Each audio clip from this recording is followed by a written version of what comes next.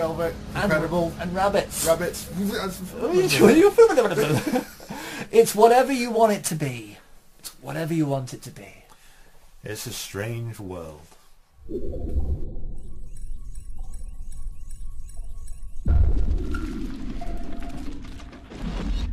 Welcome to our dystopian podcast.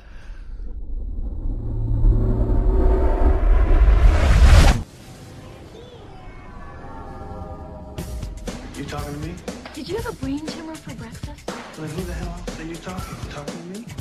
I'm funny how? I mean, funny like clown. I'm Peter Rickman. We all go a little mad sometimes. Man that doesn't spend time with his family will never be a real man. Yeah. Kind of a big deal. First rule of my love is, do not talk about it like Yeah, baby.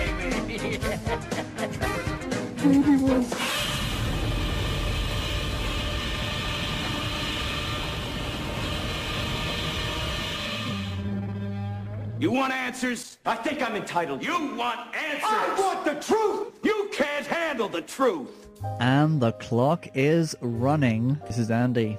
Hello, and that's Stephen. And there are vines growing on everything. Yeah, moss grows on a rolling podcast. Yeah, we'll take a picture. We'll show you. But I've kind of jazzed up. We've changed the whole setup, really. I mean, this is completely new, right? Yeah, you've got a mixer and everything now, and we've got... We've got to stay on the mics. Yeah, it's very impressive. I sound like an evening DJ. Yeah, let's put on some smooth jazz. Miles Davis, followed with a little bit of Charlie Parker. Yeah. In Blue. Oh yeah, that's great, Bob. That's great. Yeah, great album. Oh man. So yeah. Talking of jazz and someone who did like jazz, Bowie's gone. Bowie's gone. Yeah, so we thought we'd talk about a few fallen heroes from January. And there's probably more fallen heroes than we actually realise since we actually planned this episode. I've actually got a theory. It's actually the reckoning. All the good people are going and all the bad people are just staying. You'll start hearing horns being played and four horsemen running about. Yeah, but I tell you what, you've got one heck of a gig going up in the old Mighty Clouds up there. Yeah, they've got a great gig in the sky. The Great Gig in the Sky has just got its own DJ now. It's got his own commentator. Yeah. Terry Wogan's passed. Yeah, Wogan's gone. It's bizarre. But, this is going to happen, and I think it seems like this is the year where all our big names are just suddenly getting clocked by the cancer. And it's like my dad said to me when I was 6 years old, the only thing that you can depend on in this life, son, is that one day you will die. 6 years old, I was 6 years old when he told me that. And it was 6 years old when I actually saw American Werewolf in London, so way to go for 6. Yeah. My daughter's turned 7 soon, so I have to put something really traumatic in it. Yeah, you got to distill something. You haven't told her anything about death? No, not really. No. But she knows about it. Yeah, but it's not really she hasn't made it personal yet. It's not No. This thing's going to get you. But there's time. Just wait till I get home tonight. Yeah, put it in a Zach. Yeah, that's it. I'm going to show the deep web. Oh no. Yeah, so this is death, this is suicide, and this is child prostitution. Oh, this is accidental asphyxiation. We shouldn't forget that. I mean, that sometimes it just... Well, sometimes it's an accident, yeah. Yeah, sometimes it's an accident. Fell off a bridge, Yeah, sometimes you're just masturbating with something tied around your throat, and next thing you know... Yeah, that's life. You come and go at the same time. Oh, I still got it. Right. You know what? We actually should be a little bit more dark and morbid and sad. But you know what?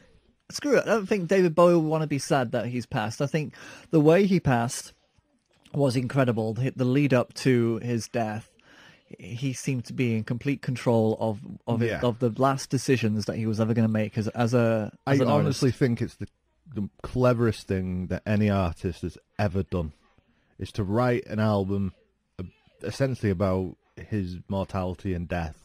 Yes. Part of it is saying goodbye to fans, family, and to do that, release the album and 3 days later die.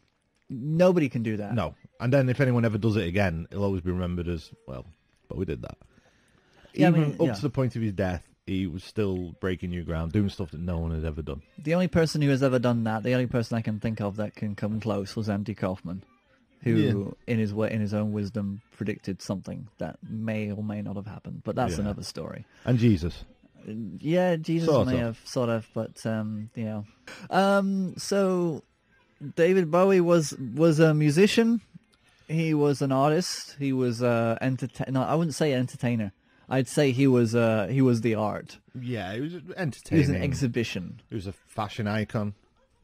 Yes, actor. he was an icon for sexual orientation and the pushing forward of open rights. Yeah, I I suppose a beacon for people who didn't feel they fit in anywhere. Exactly. You think, yeah. You know what? That's okay. It's okay to be different because look, Bowie. It was always on his terms. Yeah, that's true. He never stayed the same. He always changed. Like he broke new ground with Ziggy. His character Ziggy, but I remember if you can watch it, it's the very last gig of the Ziggy Stardust. He released a DVD of it, and at the very end he said, Not only is it the last show of the tour, but it's the last show that we'll ever do. Thank you.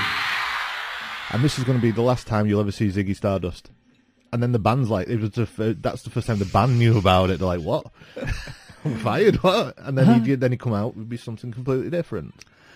And it became normal thing. It was not like Madonna who kind of does it and I said, oh, Madonna's changed her image again.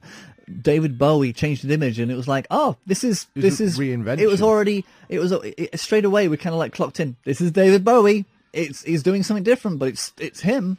But again, Madonna always reinventing herself. She's just doing what Bowie did.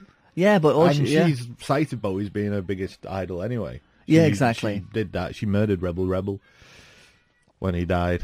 She did it live and it was awful. Yeah. Yeah. But at least, she's still paying homage. She tried. To the guy. Yeah, exactly. Every love is different.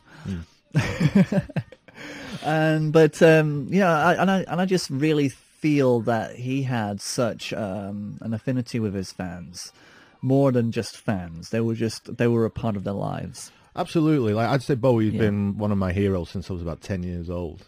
It hit me hard because he released Black Star. It was on the Friday it got released. I think it got leaked and then he just sort of released it quickly, or maybe they released it quickly because he knew he was about to die. Yeah. I remember I listened to it and it's really like, especially the title song Black Star. It's like really dark. I play it at work and everyone's a bit scared of the song, apart from people who are actually into good music. Yeah. But got a good sound system at work, I'm sure, so it would have sounded great. And I just loved it. I thought, this is really dark. He's gone back to his dark, creepy stuff again. This is brilliant. I love this. And some of the lyrics didn't quite make sense. I was like, oh, it's Bowie, his lyrics can be very layered and interpreted. Yeah, and then he died. And then you're like, oh, right, that's what it was about. It all made sense. Yeah. It was same with Lazarus. Well, Lazarus, pretty much. Wow. Yeah. I watched that video and I just felt like it was just completely. It's like being at an open casket. Yeah. And he was just completely bearing his ill soul. Yeah. Before dying, and that must have been shot pretty recent. Yeah, apparently when they were shooting it, he had to keep going away for breaks and stuff. He never complained. Apparently, he was always very like, I just need a bit of a rest. I'm just not very well. Yeah, no one quite knew what was wrong with him. God, I mean, it's just that. But that in the Lazarus video where he just goes into the cupboard at the end and closes the door. Oh, wow.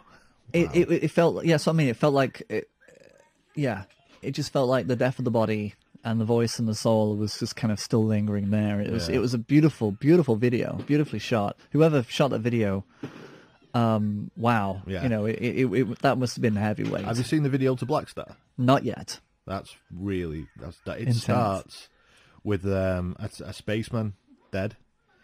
Right. It's clearly him. You can, because I watched it months ago because it was released, but it's about 10 minutes long and it's really dark. But it's brilliant. It's so great. And but young and old, he affected young and old. I mean, even the youngsters these days, they were gutted about this. They knew who he was. I'm like, wow, Tom at work. It's about time. He's 20, and the whole day, it was like both me and him were just. Yeah. Bowie was on all day, and we were just gutted, couldn't get over it. Radio 1 were in shock. Was it the... Radio 2, yeah. Oh, sorry, Radio 2. Radio 2 just turned into Bowie Day all day. Yeah, because there was some video that they shot up onto because they have the webcams in their studio, which we should do, but... no one would watch it. No one would watch it. It'll be like... Ooh. But the looks on their faces when they just got the news and they had to give it confirmed, and they were looking at each other saying that this is real. Yeah, like Jeremy Vine released a documentary about him, like a day later or something. Because I know Jeremy Vine, everyone's a big Bowie fan, but Jeremy Vine's a huge Bowie fan. Well, everything would stop. You don't eat, you do it. Yeah, well, you just make precisely. It. Yeah. If it means that much to you, and obviously it did. I mean, just looking at his face, I mean, it's like Robin Williams. You just can't believe that he's gone. Well, there was a thing with Bowie. He was like an alien, and he was immortal. Yeah, he was never going to go. He was always going to be around, and for him to just be suddenly taken away, and the way it happened. Yeah. Like Duncan Jones, his son, just tweeting saying it's true. It's sad news. We just want to be left alone for a bit. Yeah. I'll be gone quiet for a bit, whatever it was he actually said. So, but it seemed so planned as well. Everything seemed to be so neat and controlled. In his control, like you said, his art, everything that he did for his music, for his film, was on his terms. Yeah. But even his death. Even his death, even though it was cancer, he looked at cancer and says, "Well, you might have me in the grips of the illness, but I'm choosing what I do with it. Yeah. I'm not going to let you ruin my last moments. I'm gonna go out flying," and he really has. Yeah. I don't think there's any other artist really on the planet that's had so much of an input, an influence on popular culture as Bowie had. You talk about like the fashion. He changed fashion, what you could wear, what you could be. Boy George would not be Boy George if he was not. Boy George openly says that. Yeah, and that's where he got it. Yeah, okay. And the influences are incredible. Yeah. I mean, and his music, apart from in the 80s, there's a few bits in the 80s which he admitted it was just so easy for him to write hit music, because it was so easy to write a hit song. Yeah, but that he dished out a few cheesy albums, but all these stuff, late 60s, all the way through the 70s, like Lodger and Heroes. Heroes is a perfect song. It's a perfect album, but that song, it's just so incredible. It's like one of the best love songs ever written.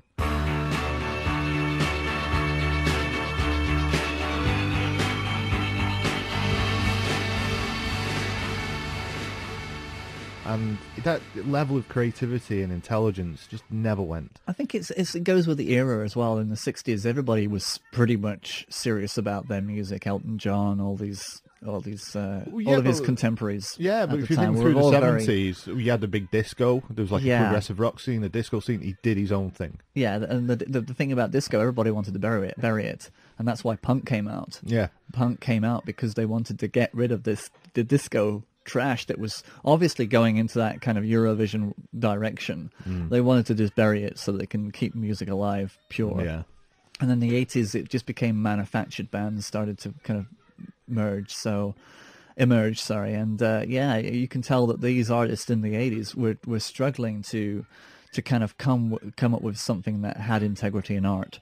Yeah. And so they, like you said, Bowie did a few cheesy albums, a few cheesy things. Yeah, even stuff like Let's Dance and China Girl are brilliant songs. I love Let's Dance. They're great. Yeah. And I've heard the worst cover for that in a store. I used to work in a store and it had the worst cover for it. Really? Ever. Talk about bad covers. Bowie did a version of God Only Knows. Oh, really? Yeah, it's awful. Yeah, but you see, not every song's for everybody. No. That's especially what he tried to do with it. yeah, I can understand. But then he come out of that. Then he did like an album called Outside, which is so dark and really. You can tell Eno's back on it. You can tell, Actually, I think Visconti did that. I think, but he had collaborations with Eno, Visconti, and stuff. But yeah, it just always stayed relevant and incredible, and it's a really, really, really shocking thing to miss him. It's been about 3 weeks now. Yeah. But it still feels... I'm still listening to him on the way here in the car. Yeah. I mean, there's some fascinating facts. I'll just read a couple now before we get on to his films. Just one second. Didn't have this prepared totally at all. But for the one thing, yeah, that's it. Yeah, no supermarket music, remember? Oh, yeah. Yeah, remember that? Do do do do. Yeah, that's right. But one of the things is that some help on aisle 3, please. the one thing that everybody mentions is his eyes. And there is a misconception that one eye is a different color to the other, which is rubbish. Wasn't it a fight or something? As a kid, I think in school, or there was a fight where one of his eyes got the pupil got inflated, or I'm not sure if it shrunk or got bigger, but one of the eyes has a fixed pupil, dilated pupil. But people kind of see that as being the dark eye and his other eye being the light one, where he actually had 2 light eyes before that. Right. So they're not different color. That's just purely a thing that actually happened. But it did add to his mystique, didn't it? You know? It was perfect. And there's a picture in the Daily Mail that just came out, and my friend Lee sent he's the super fan of David Bowie, sent a picture of apparently Bowie had a dog that also had one eye different than the other, right? Which is a common occurrence in animals. I mean, the glaucoma. Did he punch the dog in the face just so it suited him? That's kind of what I was wondering, and I thought, no, this is obviously a glaucoma case. For him to actually have, I mean, the thing is, it's the Daily Mail thing that came through. I always kind of take these things with a pinch of salt. Yeah. The biggest thing that Lee Tuplin actually told me was this one about Mark Chapman, who killed Lennon. Yeah. Well, allegedly. Now I'm not too sure how we got this information, but the police investigated his apartment, Mark Chapman, after he killed Lennon, and all over the walls were pictures of both John Lennon and David Bowie. Yeah. The previous week to the shooting of John Lennon, Mark Chapman had been watching Bowie playing The Elephant Man at Broadway. Yeah, I've heard about that. Yeah. And apparently he'd written down in the journal that in order to decide who he was going to kill, he tossed a coin, and it was either heads John Lennon, B, or no, B. Option B is never an option when you're tossing a coin. It's like heads John Lennon, tails David Bowie. Right. Apparently he decided to shoot John Lennon at a flip of a coin. The other side would have been David Bowie. Now that is frightening. That's a frightening thing for any life to be decided on a coin. But whether that's true or not, that was probably the I heard that thing. Once Mark Chapman shot Lennon, he just sat down and was playing with some cards. Mm-hmm. Is that true? I have no idea. Because he was arrested. He was arrested. I know, yeah, but I mean, he was like he shot him and then was calm about it. Yeah, well, he was calm about it before when he got his autograph as well. Well, brainwashed by the CIA. Just saying. Yeah, who knows? Illuminati. Yeah. Because Lennon was singing about, love each other, come together, be one, and we can't. Just like John F. Kennedy. Yeah, exactly. That's why he was shot. So anyway, let's not go down the conspiracy theory. No. Do you know what? That's okay. I mean, well, the facts have you got there? Apparently, this is another alleged. His ex-wife Angie claims that she walked into a bedroom and caught him and Mick Jagger having sex. Yeah. Apparently, and Mark Bolan at one point. But that's when you're actually, it's like Hollywood always sleeping with each other, and it's just I'm a straight man. I would have had sex with Bowie. I don't think he was gay. I think he was just a beautiful man. I probably would have gone for it. Do you know what? Yes, sex and Mark is Bolan. just not Jagger though. Yeah. Don't fancy Jagger. Yeah, Jagger. That's probably what the problem is with this. It's like, why Jagger? Yeah. You were good friends though, weren't they? So. Well, yeah, why not? I mean, it's just one of those things, I can't think of anything else. His ashes have been scattered secretly in Bali. That was... he's had no funeral. No funeral, no. Yeah, he didn't want a funeral. And he also had a seat reserved for the first flight into space. And I kind of thought that, like James Doohan, his ashes would be sent off into space. Yeah. And, But scattered in Bali. Scattered in Bali. Well, that's obviously his... a place that meant more to him. I think it means more to us as a fan that it would have been space, but for him it was Bali, and that's perfect. That's perfect for him. Yeah, well, yeah. I can't argue. I literally have no say in the matter. Exactly. Oh, I man. want to write a letter to Bowie's estate. Yeah, It should have been sent to space, not barley. What are you thinking? Get that Henry vacuum cleaner. Yeah. Suck it all back up and put it into where it should be. Yeah, what an amazing legacy. Yeah, we'll talk about what films, because obviously he was an actor. He was. And he was a decent. He was a decent actor. Yeah. And everybody's always so astonished annoying. by that. Yeah, He's it's good like, at everything. Come on, he can do everything. Why not? I mean, The Man Who Fell to Earth, Nicholas Roeg film. Are you the first? The first what? Visitor? I've always been visited. Nothing you have seen or heard about David Bowie will prepare you for the impact of his first dramatic performance in The Man Who Fell to Earth. This is another dimension of David Bowie, one of the few true originals of our time. You're really a freak. I don't mean that unkindly. I like freaks. Is this a weapon? A weapon? It's too small for interplanetary travel. Assume that it's a weapon. If I stay here, I shall die. So there was just Bowie, and every time he's on the screen, nothing else mattered. Yeah, it's a perfect role for him, really. The alien, Yeah. who came down. Loving the alien. Yeah, and the multiple TVs that he was watching, and the reactions, his reactions to all of that was perfect. Yeah. Loved that film. And of course, Rip Torn notching it up with all those women. Yeah, where's Yeah. that? It's so you recently watched Man Who Fell to Earth. I've not seen it for a while, to be honest with you. No. I wanted to watch it after he'd gone, but I've not had a chance. It's on Prime at the moment on Amazon, so Yeah. it's definitely available to watch. But it's a typical Nicholas Roeg short film as well. It's always fractured narrative. And if I think correctly, I think it was during the period of his Thin White Duke period. He was very thin in this. Yeah, I mean, he was doing a lot of drugs. Well, the main actress, I think it was a line that was either inserted. You should eat more. Yeah. You're skinny. Yeah. You should really eat more and stop drinking water. Yeah, well, he was never really a drinker. No, but no. he did a lot of drugs. And I think there was a part where he'd just do coke for days and not sleep, and then he'd sleep for like 3 days straight and things like that. Yeah, but you can tell he was a wire frame in that film, definitely. And then, of course, after Man Who Fell to Earth, Labyrinth. Everybody cites Labyrinth. Everybody knows Labyrinth. If you don't know Labyrinth, I think Labyrinth was probably my first time of seeing Bowie as a child. yeah, They put Labyrinth on, I'm like, why They put him on the does map that for man us. look like a girl, Mum? You know what I mean? And, it was fascinating in that movie. Yeah. It was just you just kind of like, what is he gonna do? Who is this creature? And it wasn't, and that's why he was chosen to do it. Sarah, beware. I have been generous up until now, but I can be cruel. Generous. What have you done that's generous? Everything. Everything that you wanted, I have done. You asked that the child be taken. I took him.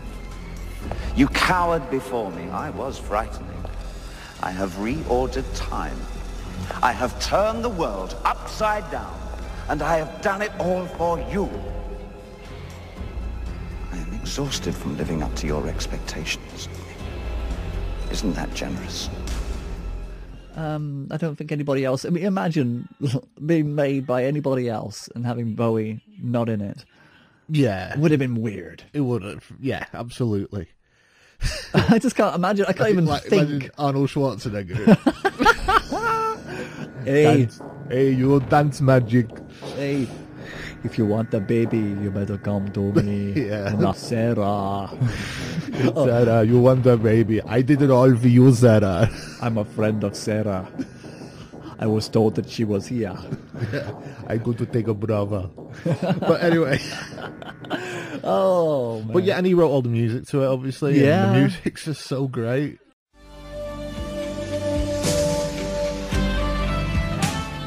You know? Yeah, exactly. And it really does set apart I always think of Labyrinth. It's a movie that I always join up with Dark Crystal. Yeah. And those two, you watch one, you watch the other. Yeah. They're both Jim Henson's puppets in there. Yeah. And they're both quite dark. Yeah, and absolutely, it was that era of Disney, and as well where they had the Black Cauldron. I think it was that 70s. I'm not sure, but there was an era of Disney where they weren't as fluffy and bubblegummy as they are now, and the Muppets were dark. They wanted to explore the darkness, and the Fraud book was obviously an influence for the Dark Crystal. But with Labyrinth, it's just creepy as hell. It was great, but it was done so lightly. But the whole thing when she's actually in the when Jennifer Connelly's inside the dump and she's in her old room again, and it all seems normal, and then it just falls down around her. I mean, I've had that dream hundreds of times. And it's a good little where you don't think, just take all this stuff, use this stuff. Don't think, just have this stuff. Yeah. Very, very subliminal. It's all about it's basically about what society says. Don't worry about everything. Just don't worry about it. Just buy stuff. You just need the stuff. You don't need to worry about things. Well, back down the rabbit hole. Right down there, we love it. It's where we would belong. So, definitely. But it's how funny it is as well. The Bog of Eternal Stench. So Ludo is hilarious. But so bad for a person who I can't stand. Oh, there's a bit of pop there. Sorry about that. As a person who doesn't like fart jokes, right, I didn't care that the Bog of Eternal Stench was literally just a stream of fart jokes. It was. That was just never ending. I like a fart joke, I'll be honest with you. Me and River watched it the other day, and when they run over the steps, we both had a good old laugh. It's perfect for that. That's it. But anywhere else, direct fart jokes, people farting, is just... Yeah, I just don't. It doesn't work. I like it when rocks fart and bogs. That's it. You like? Yeah, I like inanimates. You like rocks that give off methane. It's a very niche market for you, Steve. I think we just have a soundbite. I like rocks. They make me happy. Yeah, make a meme out of it. So, what were the films? Obviously, he was in Twin Peaks Fire Walk with Me. Yeah, that was one of his little cameo. You can tell he was suited for that. That arena. I'm surprised he wasn't actually in the series itself. Yeah, and it's either the beginning or the end of Lost Highway. It's a Bowie song. A great Bowie song. I think it's the beginning. Yeah. When you just see the road, don't you, going through, and you love that. It is now. I love that song. What is it? Oh right, yeah, that one. How secrets travel on, I start to believe if I were to bleed. In sky the man shaves his hands held high across beyond. And obviously you played Nicholas Tesla in The Prestige. I have not seen that. Oh, well, you should see that film. I think he's great in that. He's really good in that film. Is that a recent one? The Prestige? Probably about 6 years ago, I want to say. Maybe a little bit. He wasn't doing music at that point, and he just popped up in The Prestige. And he was in Zoolander. Little cameo in Zoolander. Everybody was in Zoolander. Yeah, and everyone's in Zoolander too. I think I was in Zoolander. Was you? Yeah, I don't know how, but I'm there. I played the bullet. Oh yeah. Yeah, that was going towards I played the napkin. The President of Malaysia's face. Yeah, brilliant, mate. But I mean, he put himself in the right place. I got into method acting for that part. I used to climb in trees and just throw myself at birds. It's not funny. Cut it out. This is going unedited, man. No. So yeah, for a film career, he didn't appear in a lot of movies. No, he just did what he wanted. I was like, I want to do that. I want to do this. That's his sort of mantra, isn't it? But did he do anything else outside of music, outside of influencing fashion, but directly music and film? Was there anything else that he... Well, obviously you mentioned he played the Elephant Man on stage. Oh, yeah, did Broadway, yes. So he did that. Towards the end of his life, he was rushing to finish Lazarus. That is a a stage show that he's put on. Yeah, and apparently, well, they're hoping to have that over here as well. But, the tickets went crazy for that when he died. I think they should, because if they don't bring it over to Britain, then I think they're doing a huge disservice to the British public to missing out on that. But he obviously, when he was really ill, he was recording, he was trying to film that, and then he was going right over to the other side of New York to make sure he finished the play, all while battling cancer. Fucking great. Tremendous. Guy. Tremendous. Did his son direct any of his stuff? Did he direct him at all? Did he actually? I don't think so. Because I kind of wondered, because he has a very separate career. Sometimes you get that kind of bleed over with, like, he'll do a music video just to kind of help his dad out or do something. But help his dad out. Yeah. I don't think his dad needed any help. but just to kind of say, oh, come on, come on, Dad, you're not relevant anymore. Let me do what. Can't imagine that. Imagine David Bowie not being relevant. What you'd be doing. It's just, it would have been ridiculous. Because obviously he had a heart attack on stage, didn't he? How long ago was that? 10 years ago, maybe, something like that. And so he sort of disappeared from public life. He did the odd, like, showing up here and there, but he didn't really do anything. And then out the blue, he came out with the next day this album that was like, what the hell? Bowie's back. Never told anyone who was recording it. He's the only person who could do that in secret. Yeah. And releases the album next day. Obviously, he was relevant again. All the newspapers were talking about him. Yeah. And then he got this idea that, might be another album coming out. And then this other album comes out, then he dies. And that's it. He's just obviously got told, he's been battling for 18 months. Right, I need to finish all these things off. Yeah. And I think he might have had things, I mean, like the Stanley Kubrick myths and all that. There are things that he probably still has that he wanted to do. Yeah, apparently he had another album in the works that he wanted to finish, but he never got to finish. I think there's demos that might bootleg surface. them, yeah. But and meanwhile, everybody's just getting to grips with this. Yeah, and but it was weird. It sounds melodramatic, but for the next week, everything felt different. Yeah, you're right. It was like Robin Williams. Yeah, and I was sort of in a bit of a haze for a week because you just don't expect it. Like I said, he had this immortal thing, and then he's just gone. Yeah, and it's like he'll never. Even though he's quiet for the past 10 years, there was always the idea that another Bowie album might come out. You might appear in a film. You might do this. You might do that, and then to just know that that's it. It's gone. You'll never hear anything. It's funny. Everybody is different. Every death. Recent deaths especially. I mean, we've had Leonard Nimoy, we've had Wes Craven, Robin Williams. I think I just said that twice. no, I said Leonard Nimoy, Wes Craven, Robin Williams. We've had Alan Rickman, Robin Williams, but Robin Williams has been the one that I've not been able to adjust to. Yeah, and Robin Williams just didn't seem to stop. Yeah, because again, he was just force of nature. He was this immortal. Yeah, Philip Seymour Hoffman as well. I mean, he is also a person who died by his own tragedy, and it's those careers that you kind of feel like, well, they had so much to do. They had so much to do. But with Bowie, I kind of think, well, he finished it. He closed the chapter. He'd done so much, yeah. Yeah, and it still feels as though that the world just feels odd. It feels off keel slightly. Yeah, and there's nobody out there who kind of represents that image. Brownstone building, 3 flights of stairs. Well, I had a way of working through musical problems by painting them out at one time, and that seems to have disappeared over the years. But you've lost that ability? Yeah. For one reason or another, that seems to have changed now. Tell me the satisfaction of completing a painting where you're on, that you like a lot. For me, the satisfaction of that.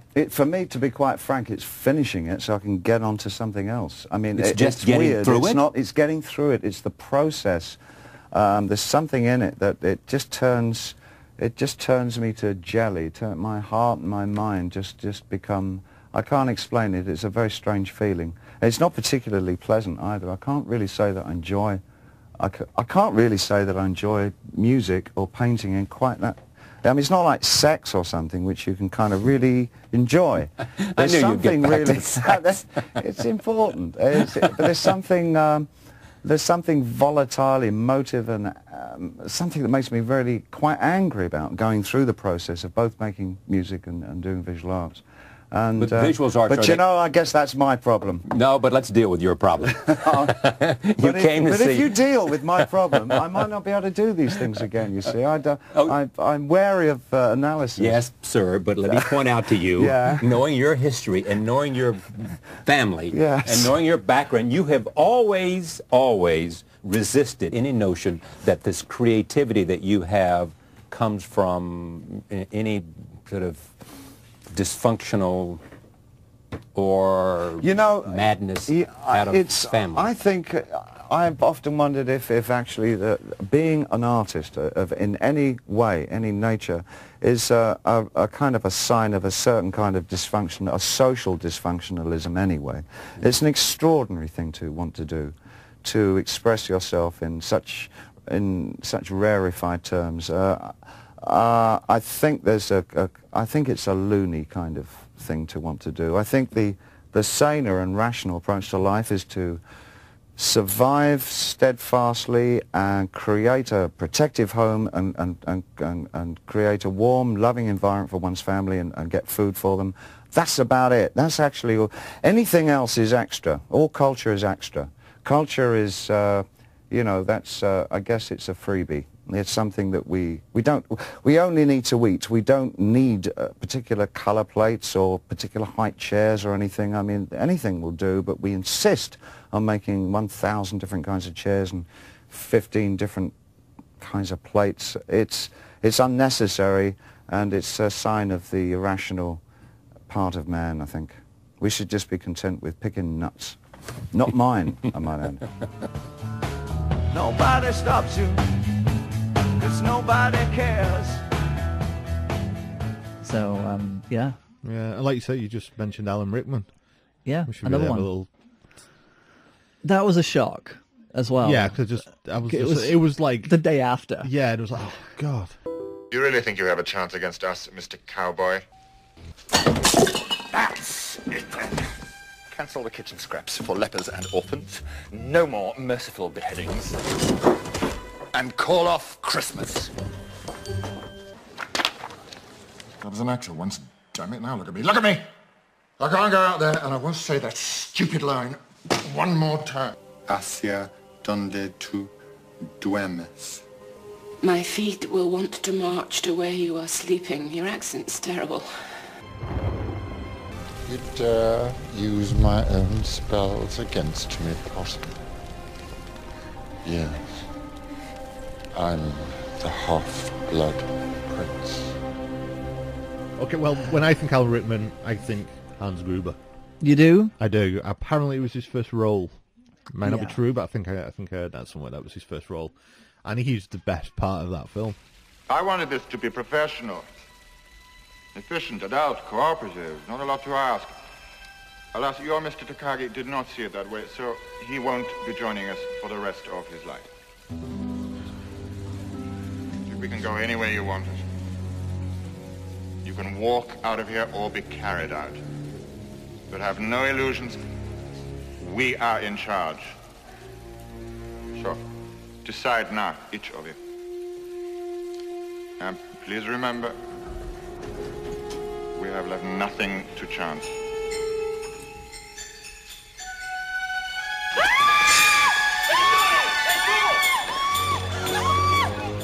Get them back. It's not mine.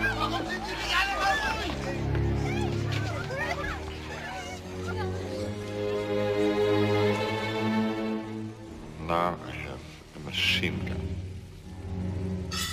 Ho, ho, ho. Yeah, I mean, he's theatre and film, and he is the best part of that Die Hard. You can tell he came with a theatrical edge. Yeah. Everybody else were just film actors. And apparently everyone was like, what's he doing? Yeah. But it just worked. Obviously it worked. Straight Probably away. one of the best action films ever made, you know. But... Now I have a machine gun. Yeah. Ho, ho, ho. It was that voice. I mean, apparently scientists have cited that his voice has a combination of elements that make for a perfect voice. Really? Yeah, that he has two of the three key things that you need to have a perfect voice. I don't know who that person is who has the third. And but yeah, he was unique with his voice. Like with Bowie, Bowie was unique with his vision. With the vision of who he was. Alan Rickman, it was about the sound of his voice and the delivery of his deadpan. He seemed like a very serious. He played a lot of serious roles. Yeah. I should say, but in real life, he was actually a fun person to. Yeah, apparently work it wasn't Hans Gruber. It was the Sheriff of Nottingham. That's where everyone was like, "What's he doing?" Oh, you mean he just went with it? The Yeah. Prince of Thieves thing. Prince of Thieves, yeah. Sheriff of Nottingham. Yeah. That was. Yeah, that was actually a really interesting film, though. He made that as well. Of course he did. He nailed it. It was the best part of that. Best part of that too. Alan, from Die Hard to January Man, Quickly Down Under, The Benefactors, and now Robin Hood, in which you are the notorious Sheriff of Nottingham, one wants to look at you and say to the actor, why are you so good at being so bad? I don't know. Thank you for saying I am. I'm gonna cut your heart out with a spoon! Why a spoon, cousin? Why not an axe? Because it's dull, you twit. It'll hurt more. He was a frightening son of a bitch in that movie, and he was in Die Hard. To be fair, I mean, it was It's not. You don't come across. I mean, like in Harry Potter, you know, he played serious really, really thickly. Yeah, he did. Yeah, thick seriousness and danger, and but still, you know, that feeling that you have when there's an actor in a film and you feel safe. Yeah, definitely. You feel safe, even though he's supposed to be playing the antithesis of that emotion. Like when he was at Love Actually, I don't really like that film, but that part was the best part of it. He was the best part of that film. Yeah, you're right, absolutely right, because it wasn't as fluffy as the other storylines. It was about him flirting and having starting an affair with another woman. Yeah, but he never did have the affair. He never did, but he and Emma Thompson were incredible in that movie. Yeah. Tell me, if you were in my position, what would you do? What position is that? Imagine your husband bought a gold necklace and come Christmas gave it to somebody else. Carol. I mean, would you wait around to find out if it... No, Happy Christmas. Would you wait around to find out if it's just a necklace or if it's sex and a necklace or if, worst of all, it's a necklace and love? Would you stay, knowing life would always be a little bit worse? Or would you cut and run? God.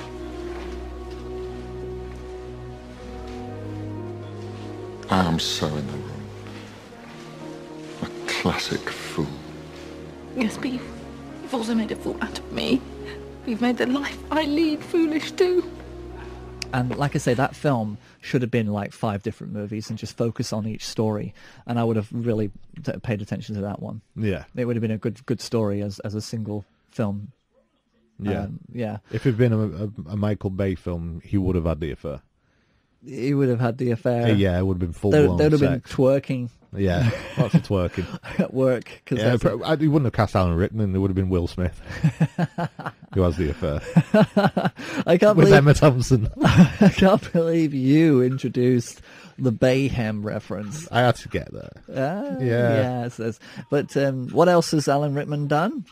Well, he was in The January Man, which was, of course, with Mary Elizabeth Mastrantonio. Have you seen The January Man? No, I've not seen that. It's a tremendous film. It's a film with Kevin Kline. Not to be confused with The Underwear, but Kevin Kline. With another actor I feel safe with, to be honest. Yeah. I tell you what, these two in this movie were hilarious. Yeah. They worked well, and it's a film about they're stalking a serial killer in New York, and they have sounds hilarious. It's hilarious.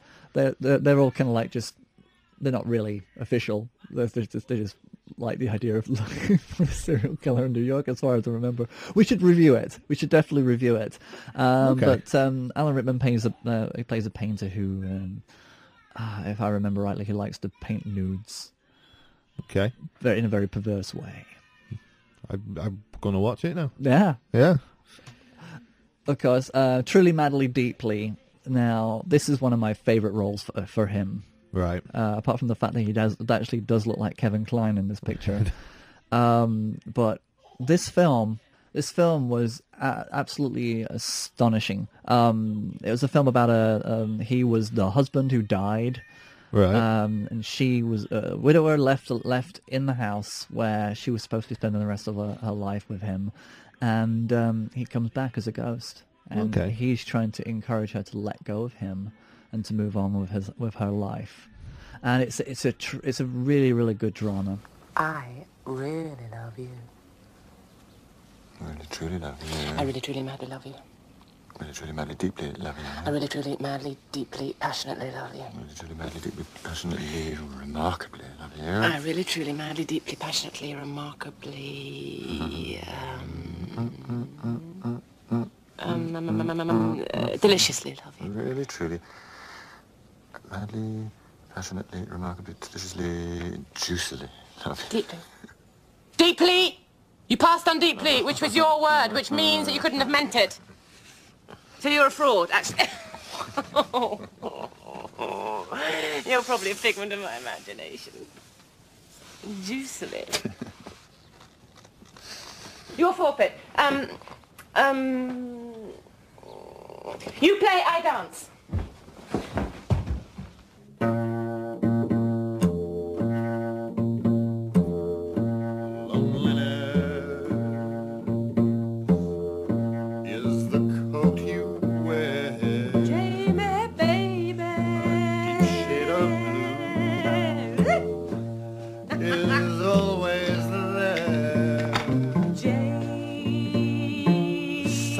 Shine anymore. The moon ain't gonna rise in the skies. The tears are always clouding your eyes when you're without love, baby. Emptiness is the place you're in.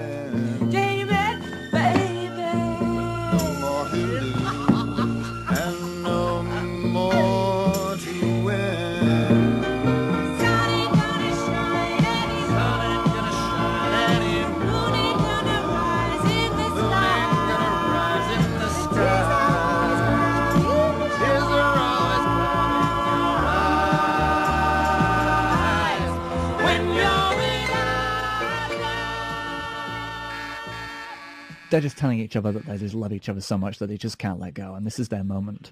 And it's a very strong film, and you know, it's got a big heart. Definitely a winner in my book, worth watching.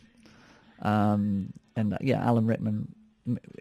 These two just stole the whole. Both roles were brilliant in it. Right. And he's got ghost friends who he brings around, and they're drinking late at night. You know, ghost drinking. I don't know how that works, but. You've got to let your hair down, haven't you? Even in the afterlife. True. Yeah. True. Okay, so with Alan Rickman, you know, it was a shock. Again, cancer. Didn't know he was ill. No, didn't know he was ill. Reported that he's. And it does seem as though that every so often cancer just keeps on coming back. I mean, Terry Wogan was taken from us as well. The Welsh voice of Eurovision and multiple things before that. He was the Johnny Carson of our era. No one knew. Nobody knew. It just happened. That cancer's a tenacious little bugger, isn't it? It really has been the bane of January. Yeah. It's and it seems to be the thing. Every time we hear somebody has passed away, we don't even have to look at the cause of death. It's just going to be that. It's weird when like you hear someone's died and then it's of something different. You're like, oh, a bit relieved there. Yeah, well. So yeah, there we go. It's we're starting back on episode 47. Yeah, with a very tribute with a to spring in our step, talking about death. But well, if we end on a slightly happier note and just talk about the Oscar nominations. Let's do it. Let's go it. Are you ready?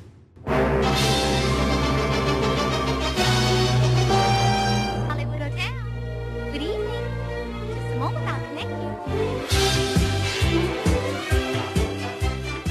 So if you remember last year, we did the Oscars. We did the nominations as a two-parter, and we ended up in Israel. Yeah, we did. And yeah. On the Gaza Strip, weren't we? Yeah, we were in Mila Kunis, if you remember. We were. Yeah. I remembered. That was great. But we're going to look at the Oscar nominations now for Best Picture, and it's quite a strong group. Yeah, so we've got for Best Picture would be The Big Short, Bridge of Spies, Brooklyn, Mad Max, Fury Road, The Martian, The Revenant, Room, and Spotlight. Yeah, out of all these films, how many have you watched already? I've seen 3. I'm terrible. I've only seen 2, but I've only got a 1-year-old baby, so yeah, I've seen the typical The Martian and Mad Max. Yeah, but I'm curious about Brooklyn. You said it was quite amazing.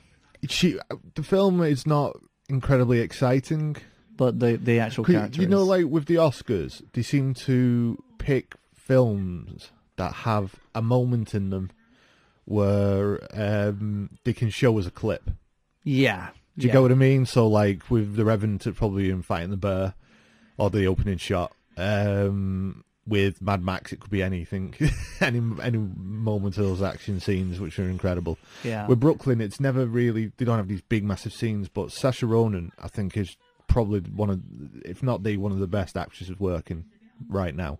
That's good to know. And I don't think the film would win. I'd like to see her maybe win. Yeah, because she basically holds the film up.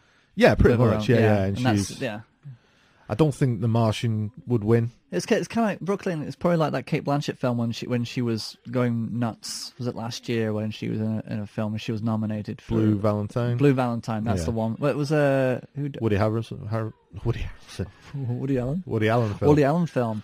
And it's probably like that where the actual film itself is probably not not as strong as the actual portrayal of this character. So it's a real character piece. Yeah, like I said, the film is good. It's just not. It doesn't have the clip scene they play at the Oscars. Like there will be with The Big Shot with Spotlight. It's when Mark Ruffalo loses his cool and has this massive speech that everyone's talking about and keeps highlighting as part of that film. You know, so that's what they'll show for that. Room, possibly could win. Not seeing it, but I'm not too sure. I think it's going to be one of the dark horses that people will pick up momentum beforehand, but it will just going to be. Yeah, it's a. People have seen that film and say ultimately it's a human enlightening experience. It's the message of love and the power between. But it subverts the whole idea of being brought up in a captivity and makes it puts a different spin on it, which is good. Yeah, I'm not sure if The Revenant would win because the guy who did Birdman last year, did Birdman win Best Picture last year? I can't remember. That's a really good question because same director, isn't it? Yeah, last year, gosh, I can't remember who won Best Picture. I knew that it was the director won it. I think it was Birdman. Was it Best Picture? Yeah, right. Had to be. So, what's your money on? Oh, I think. Well, I think The Bridge of Spies is too much of a. Yeah, I don't think that's gonna. That's too much of a Hunt for Red October kind of feel about it. The Revenant. From what I've heard about Bridge of Spies, it's just like a film made by masters of the game. Yeah, that's people just say that, you know. Mad Max is a shoo-in because it is an extraordinary film, but it's not going to be one of those things that the Academy voters will just jump on. I can't imagine that. It was a great film, but there's so much more gravity in other films that are based in reality. But they like reality in Hollywood. Yeah. And so it's a toss-up between The Big Short and The Spotlight, I think. You reckon? Yeah, I don't think a big film like Revenant will get it, even though it does have that Braveheart aspect of it that might appeal to the Academy voters. But and of course Leonardo DiCaprio, apparently it's his year to win. Yeah, he's going to win. He's going to win. Well, they need to because I think it's about time, isn't it? Yeah, he's a good actor. I think he's a good person. I don't have anything bad to say about Leo. Poor Matt Damon and The Martian. It's a good film. It's a very clever, it's a very well thought out film, and it's got a good sense of humor. If they'd have put the other side of Matt Damon in it, what was his name? Who's playing Batman? Are you all right, buddy? Christian Bale. Ben Affleck. Oh, Ben Affleck. If it had been a Ben Affleck movie, it would have been terrible. Yeah. I think anything that Matt Damon does, I always automatically assume it would be awful with Ben Affleck in the role. I don't know why, I just do that. What did Ricky Gervais say about him, that he's the only person Ben Affleck's been loyal to or hasn't cheated on is Matt Damon?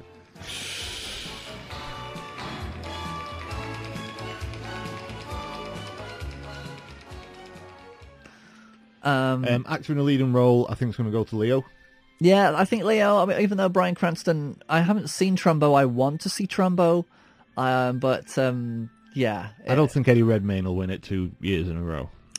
No, I think it's going to be Leo. That's the foregone conclusion. And I think we're definitely looking at Miss Roman. Leading role.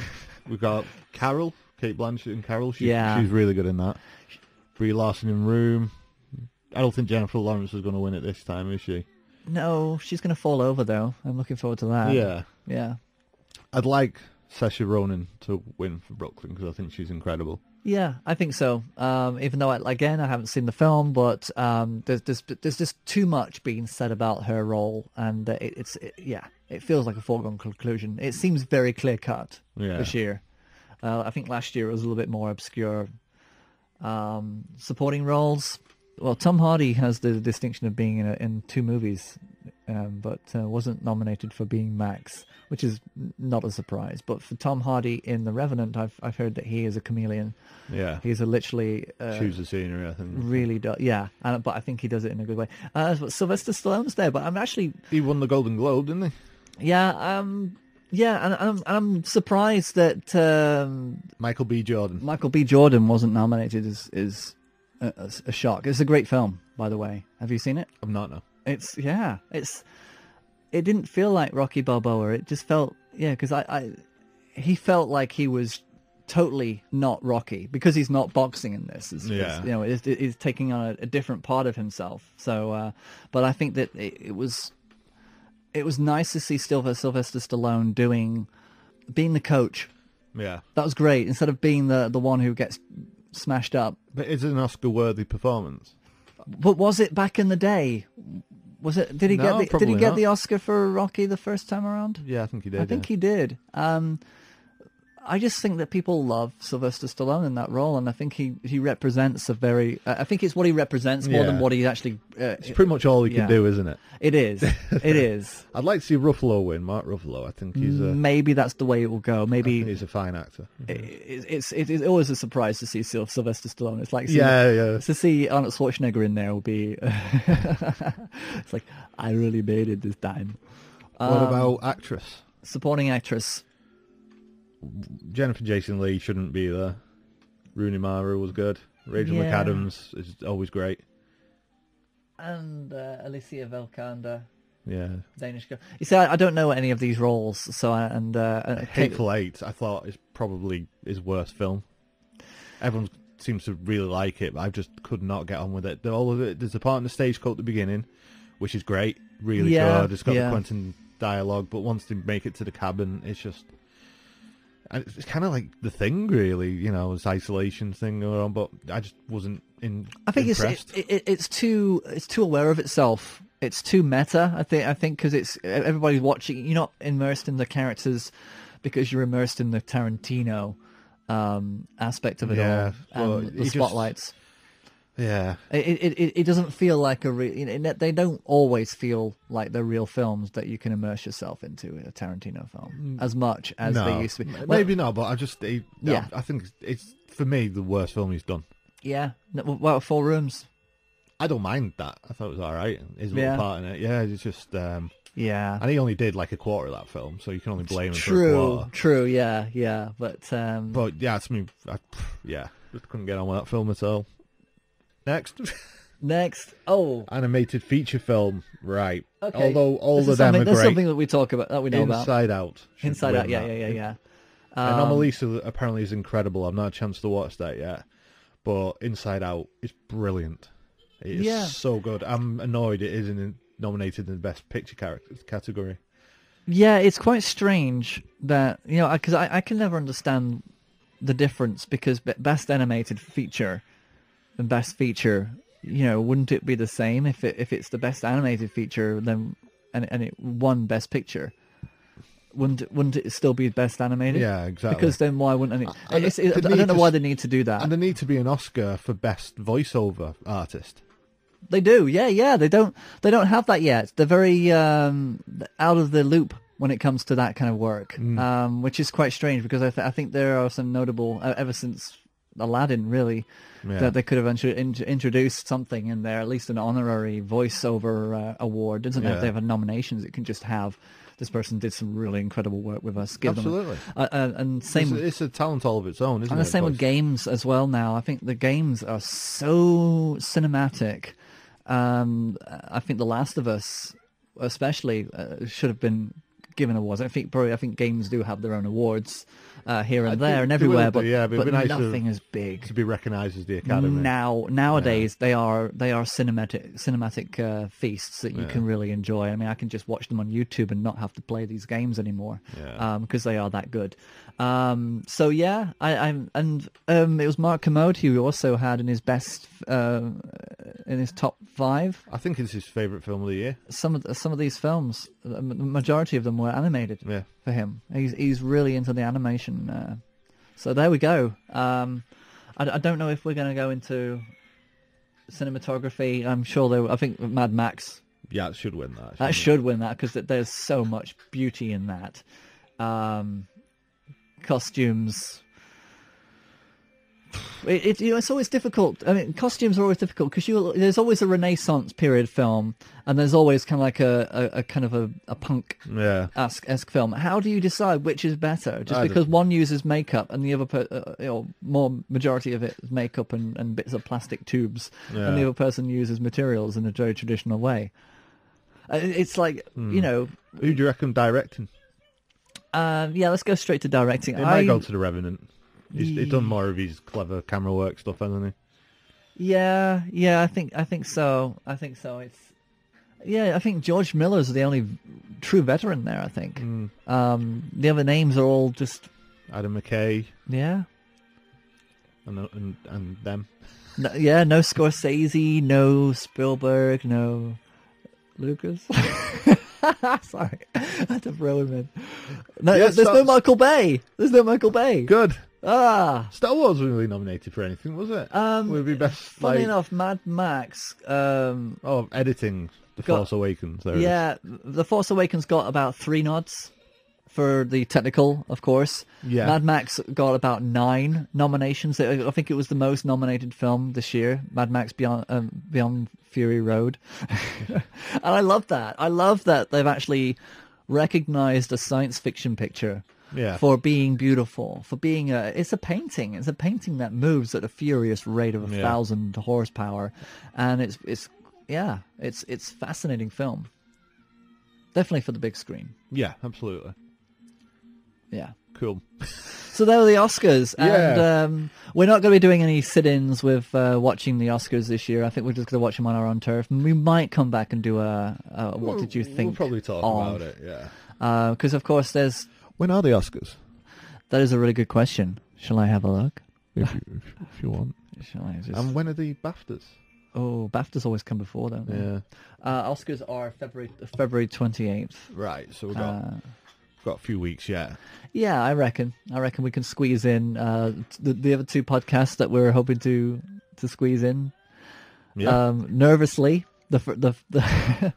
nervously, we're going to try. Oh God, yeah. And it's Green Inferno, Sex and the City 2. Green Inferno, Sex and the City 2, and we're also gonna we'll talk about The Force Awakens, and maybe do a comparison with Spice World. Okay. We like our comparisons, but we random comparisons. But we do need to get Spice World out of the way, because I don't want that to follow us into this season. All right then. Okay then. But can you watch Spice World for me, Andy? Can you do it? I will. Yes. It's on YouTube. Good. There's no excuse. Watch it on YouTube, and we can do it. We can do it. I just worry that the part where Ginger Spice kisses an alien might be a bit too much for me, and I might have an accident. just pretend that the alien is David Bowie, and we can come full circle here. Oh, there we go. Yeah. So till next time. Yeah. Keep it dystopian, people. Yeah. Cool. See you later, guys. Bye. Bye. I find that I'm a person who can take on the guises of different people that I meet. I can switch accents in seconds of meeting somebody, and I can adopt their accent. I've always found that I collect. I'm a collector. And I've always just seemed to collect personalities, ideas. I have a hodgepodge philosophy, which really is very minimal. Very little of it is my... What? Do you believe in God? I believe in an energy form, but I'm not. I wouldn't I wouldn't like to put a name to it. Do you indulge in any form of worship? Life. I love life.